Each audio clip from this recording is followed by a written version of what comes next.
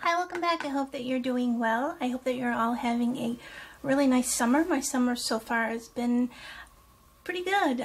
We did a little traveling to a family wedding last weekend, and my health has been pretty good. I've had little setbacks, but nothing that medication and a lot of TLC hasn't helped. So I'm going to do for you, as you can see, I've already started this eye look. I wore this eye look last night on a little date with my husband, and he really liked it. So I thought today that I would show you how I did it, and I'm kind of in the process of still doing it. So first thing I want to tell you about my foundation and what I wore underneath it. I purchased this Lauder Geller Spackle primer, and it's an under makeup primer, and I purchased it in a kit with her Balance and Brighten, and I'm really enjoying this. See, I haven't recorded for a while, so my words are getting stuck. This primer a lot. It helps my face to stay moisturized, and it just feels really cool. And especially in the summer, that's just such a nice feeling on your face. And it also helps with my Estee Lauder Double Wear. I like this foundation, but sometimes it could get a little too drying on me. But if I use my SPF or moisturizer if I'm going out in the evening, first let that dry, then use the spackle and then this, and put it on with something like this, a stippling brush. This is one by Real Techniques, and I stipple it on first and sort of blend it with my fingers, sometimes a little bit of beauty blender, and really start light and just build up. I like the way it looks. Now I've also put a little bit of blush, and this is also by Lauder Geller. I've had this for a while. This is not a sponsored video, just stuff that I'm using. This is the Blush and Brighten in Boysenberry, and this reminds me of that Laura Mercier. They have a bronzer that was real popular, and then they brought it back as a permanent in their collection. I don't have it yet, but I have it sort of on a mental wish list. I'm going to put a little bit more of that so you can see it more. And it works nice as kind of like a blushing, a bronzy blush. And all of them are different because it's a baked one. So this one has a little bit of pink, a little bit like a beige, a little bit of brown, so really cute. If you can, really nice, I should say. If you can pick this up, I recommend that highly. Alright, now I'm using the Moonstruck Unique Moonstruck Addiction Palette 1, and this is the one that has the beautiful brown colors. As you can see, I've used this pretty much since I've gotten it. Now, what I've done, I will show you on this side, and then I will continue. And I think I'm going to put a clip on this side. Okay. And the brush is all out, and then I put them away. I'm going to go in with just any brush that you're comfortable with into this gold shimmery color that is called Brassy. And I'm going to go in the middle of the movable lid. Go back and put a little more here. Then I'm going to take another brush. What do I do with that one brush? I'll just use this one. And I'm going to go in with into this color Chipper, which is a matte, like medium dark brown. And I'm putting some right there in the inner corner. I have some puffiness there, and I think that look with the darkness there, or the darker shadow, kind of recedes it, and I like the look, and so did my husband. And as you can see, now I'm putting some in the outer corner. Just a little bit at the time, and press very lightly when you're pressing your brush if you have this palette, because it is so pigmented, which is beautiful. The colors last so long, but it picks up the shadow like really well. So if you're a little heavy-handed, as I can be sometimes, try to remember to go in with it lightly so you don't have to take more off. Now I'm going to go in with this really dark brown. It's called Forthright. That's the color there. Sorry about that finger. And I'm going to put some at the outer corner, sort of making a kind of sloppy V.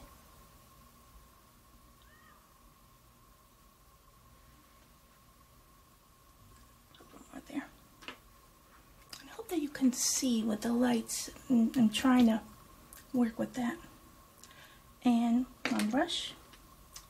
Now I'm going to blend that, and I like to blend it in and then up, and then take it and go across on the top. And I'm going to go back and get a little bit more of that chipper, which is that like a little dark brown, but not darkest. That there.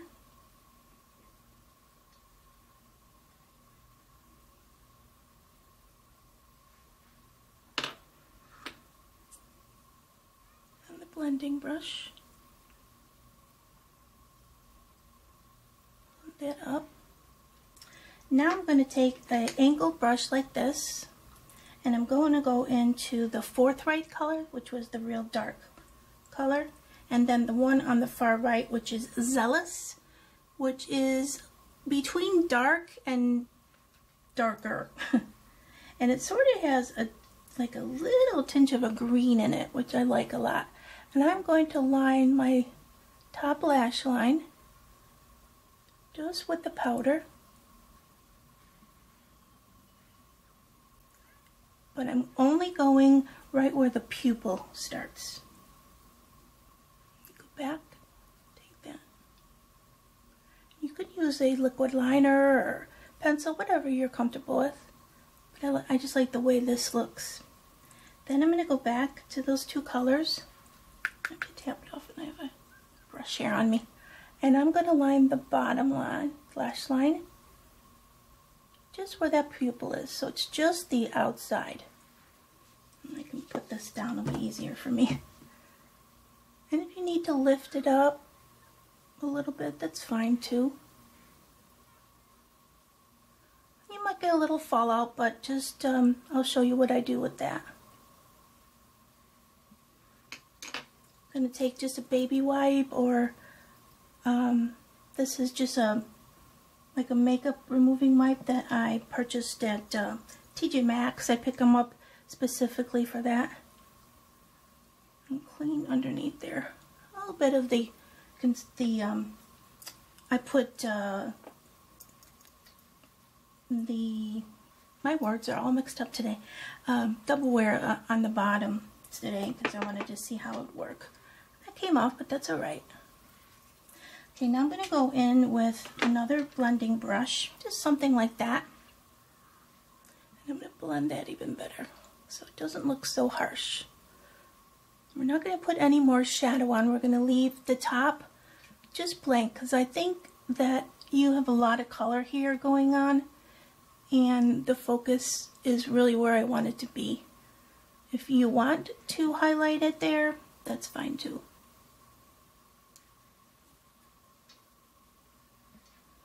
Now I'm going to go back and I'm going to take a little bit more of the colors that I use for lining. So that's Forthright and Zealous. I'm going to re-line that top. You can always use like matte colors too. The shimmery one that I have in the middle, it kind of goes like all over, but in a nice light way. Just kind of check there. Okay, now I'm going to curl my eyelashes. I need to get a new eyelash curler. I just picked this one up while we were out of town. So my Tweezerman one broke. I had it for quite a while, so I hope I'm talking loud enough for you.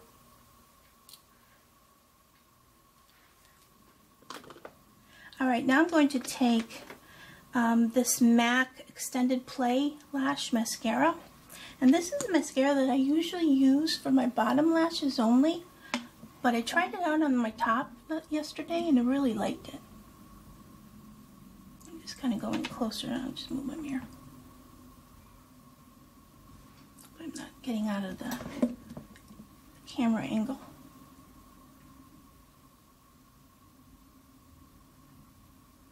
Didn't set up my little board or wall today.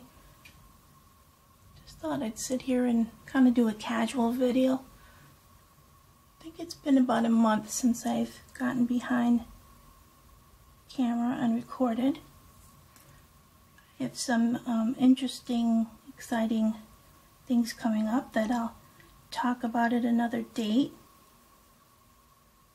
Not related to YouTube, but because of YouTube, or not because of YouTube, because my channel on my beauty channel. And you can put as much mascara as you want. I like this mascara because it builds up nicely. It dries fast, but you can go in and really get the lashes nice and full.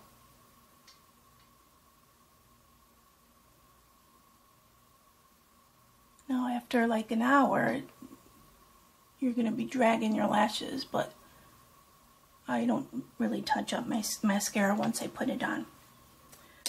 Okay, now I'm going to take this Pixi corrector, and I'm really on the bottom of that.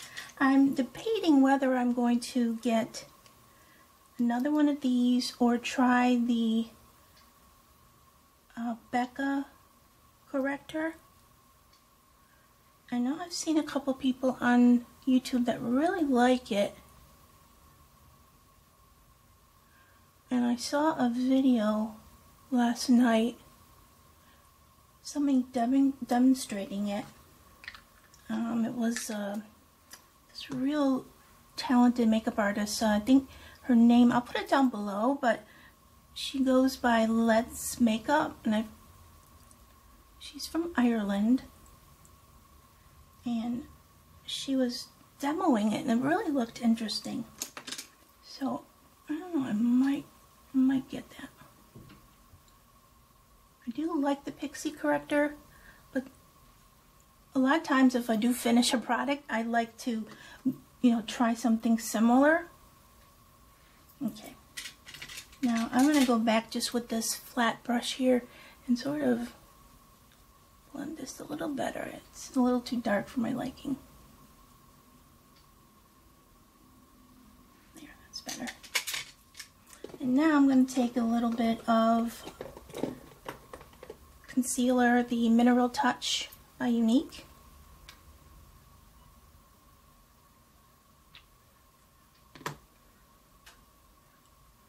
And I just rub it between my two fingers here, and then I bring it like a little lower. And this takes care of the darkness and takes care of the shimmery eyeshadow that went down too low. Okay, I'm going to, whoop, almost knocked something there. I'm going to take this beauty blender and I'm just going to spray a little prep and prime on it. Normally I would get it wet in the sink, but I'm trying to save a little time here. And then I'm just going to go under and blend this.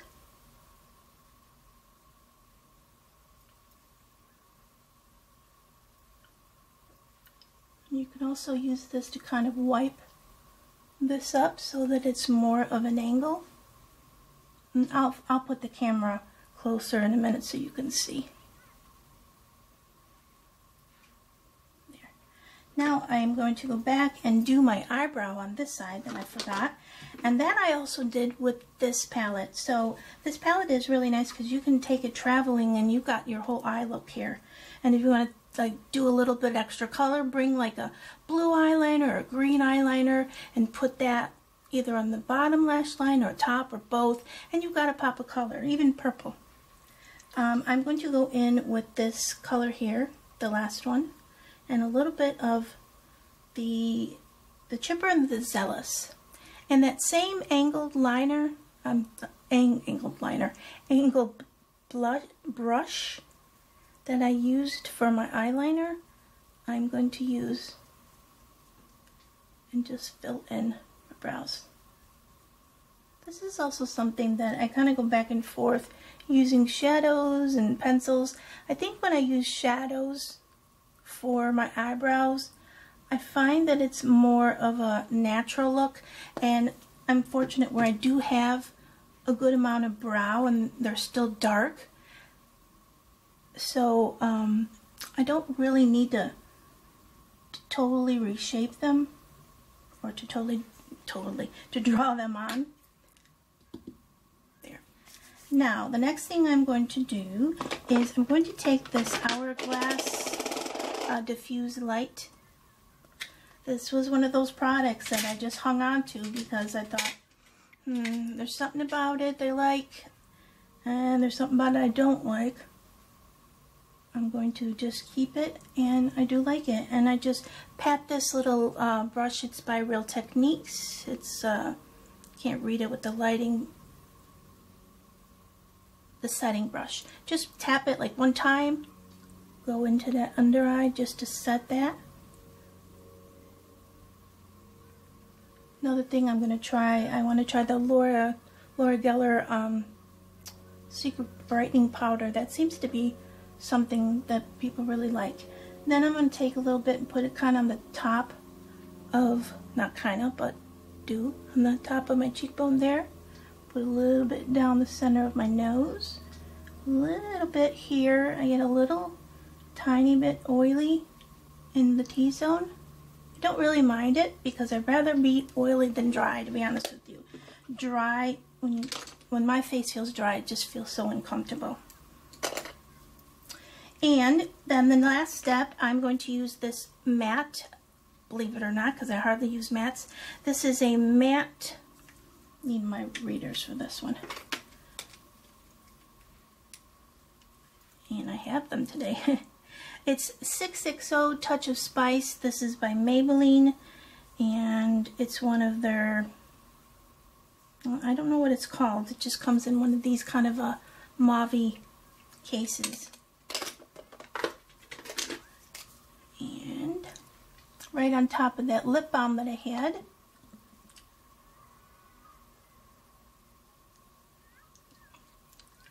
I really like this. I should talk after I put it on. I like this lipstick a lot. The color's very different for me, which I like it. And then also, even without a balm underneath, it still just looks really nice, even when it's real matte. Okay, now the last step that I usually do is I just kind of take a big stippling brush or big powder brush, whatever you have, just go around and blend. I noticed I watched an old video, well, not old, but it was a few months old, where I was using my Younique Touch foundation, which I still use, and I didn't blend it enough in this whole area, and I kept saying, like screaming to myself, oh no, but oh well. Well, I hope you enjoyed this video, and oh, I wanted to go closer with my eyes. Ooh, no, that's back. So this is the look. I'm trying to see if you can see that. That's the way it looks on the side. Like I said, you can always put more color, like a blue eyeliner looks really good, green looks really good with this. You know, just kind of do it your own way. So if you have any questions or comments, please leave them down below or send me a private message here. I do want to thank my new subscribers. I've gotten a few new people. I welcome you here with open arms, and to those of you who have been with me and are so patient when I kind of have to take my little breaks, I really appreciate it. I'm going to be recording more, and I think I'll try to do a video right after this. If I don't, for sure this week I'll be recording and uploading more. And like I said earlier, I hope that you're having a great summer, and I hope that you're having a great morning, afternoon, evening, night, whatever time of day that you're watching this. I send you lots of love. Bye-bye.